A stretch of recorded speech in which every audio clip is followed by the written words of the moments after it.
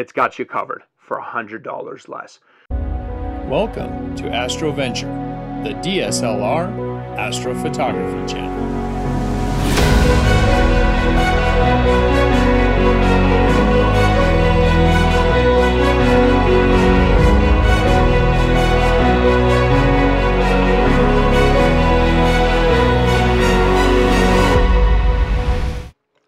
Hey there, Astroventures, welcome back.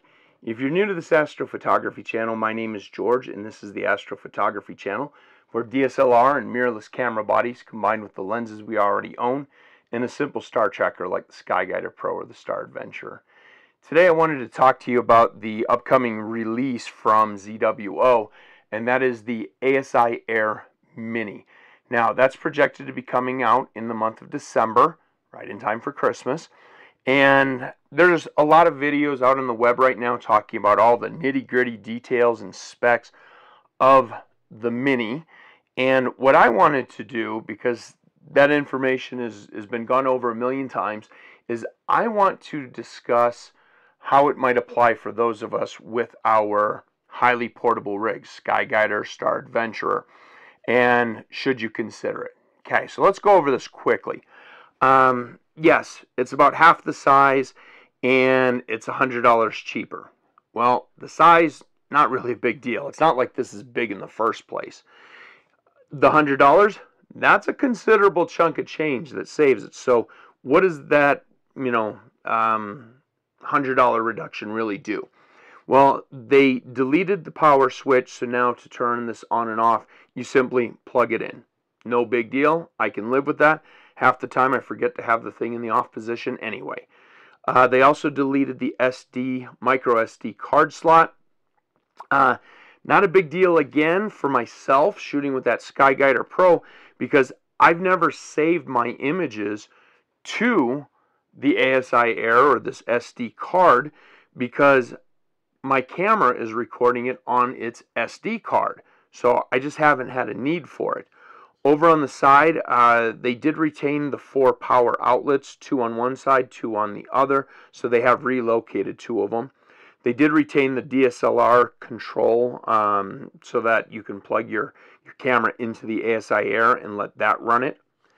Over here, they did get rid of the Ethernet connection. This, again, for the highly mobile in the field setup is no big deal. This is intended for those of you that have or not us if you're my audience, but this is intended for those that have the really elaborate setups at home where they're looking to tie in to their home connections so that the astrophotographer can sit in their living room and monitor everything. So for those of us in the field shooting, the Ethernet connection being, deleted, no big deal. They did retain having 4 USB slots. The one thing that I don't like is that for some reason, rather than having USB 3, they've decided to go with 4 USB 2s. I don't understand the thinking. I would have loved to have seen the USB 3s in there just to kind of future-proof the item a little bit. But again, not a big deal. Sure, USB 2 is not quite as fast as 3, but it's not like astrophotography is a fast thing anyway.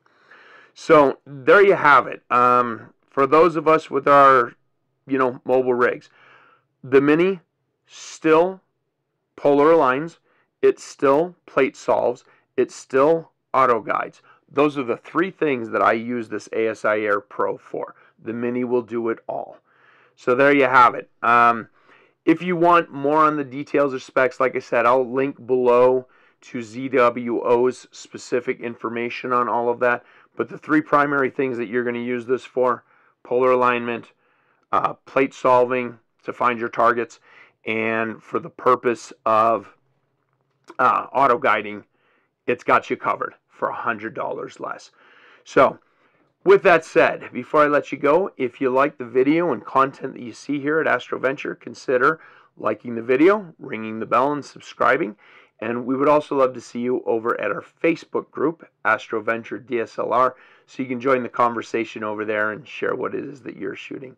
So until next time, I want to wish you clear skies and uneventful nights.